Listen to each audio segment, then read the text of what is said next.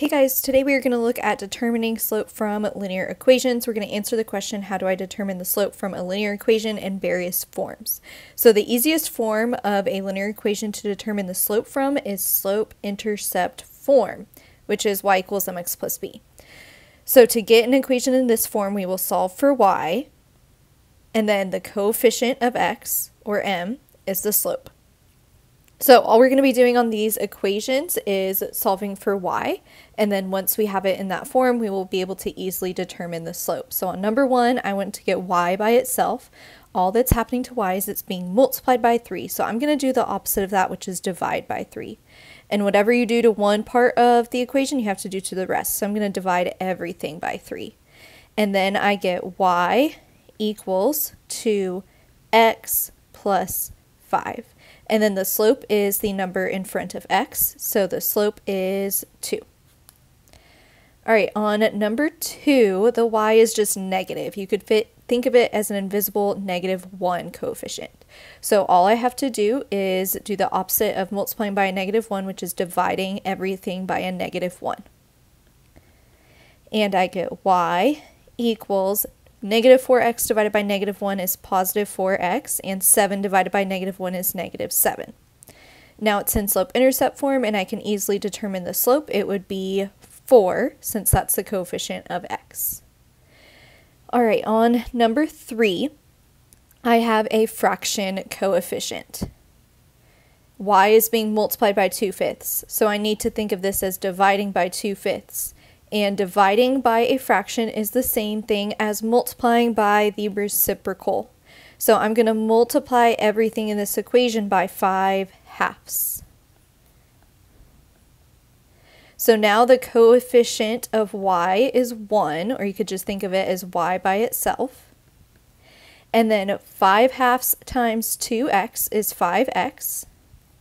And then 5/2 times -12 would be -60 over 2, and -60 over 2 simplifies to -30. So now it's in slope-intercept form, and the slope is 5, since that's the coefficient of x. All right, let's look at number 4. So this is point-slope form of an equation, which we will learn about later on in this unit. And I want to get y by itself here, but if I add 3 right now, I cannot combine it with the other constant, since that constant is inside the parentheses. So my first step here to get y by itself is going to be to simplify this side by distributing. So y minus 3 is going to stay the same, and then 2 times x is 2x, 2 times 1 is 2. And now I can get y by itself because this constant has somewhere to go. So I'm going to do the opposite of minus 3, which is plus 3. And I'm going to combine it with the constant on the other side, and I get y equals 2x plus 5. And then the coefficient of x is the slope, so that means the slope is 2. Okay, on number 5, I have 2 things happening to y. The first thing is y is being multiplied by 4. And then the second thing is it is adding 2 to it. So I'm going to undo these things that are happening to y in reverse order to get y isolated. So the opposite of plus 2 is minus 2, and then the opposite of times 4 is divide by 4. So to get y by itself, first thing I'm going to do is subtract 2. And I get 4y equals 5x minus 5. And then my last step to get y by itself is remove that times 4 by dividing everything by 4. And now y is by itself, and this just simplifies to 5/4 x minus 5/4. And the slope is the coefficient of x, so the slope is 5/4. All right, on number 6, I want to get y by itself. So similar to the last problem, I'm going to undo the addition and then undo the multiplication, but I also need to simplify the left side of the equation here so that whatever I'm adding has something to combine with. So let's go ahead and do that. Let's simplify by distributing, and I get 3x minus 3 equals negative y plus 2x. All right, now I'm going to start getting y by itself, so I'm going to undo the addition here by doing the opposite, which is subtraction, and I'm going to subtract it with the x on the other side.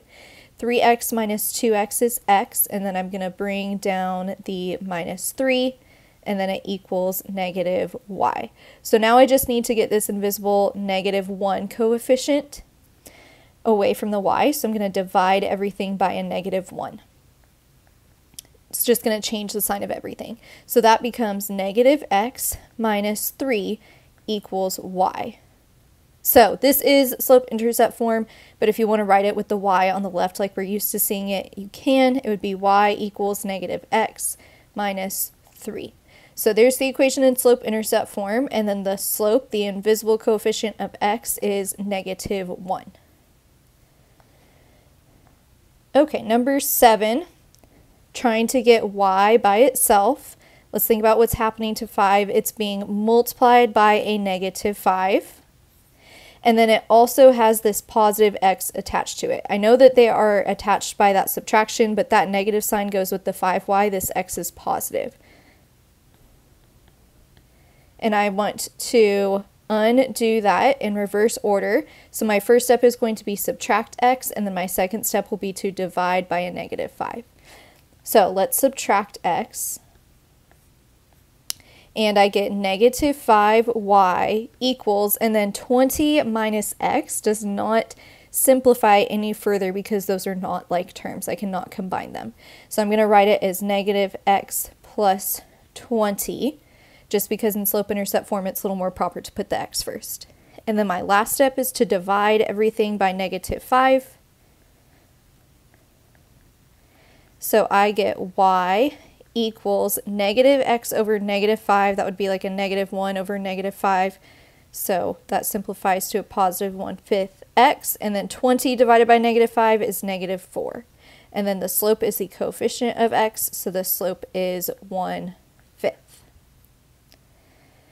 All right, number 8.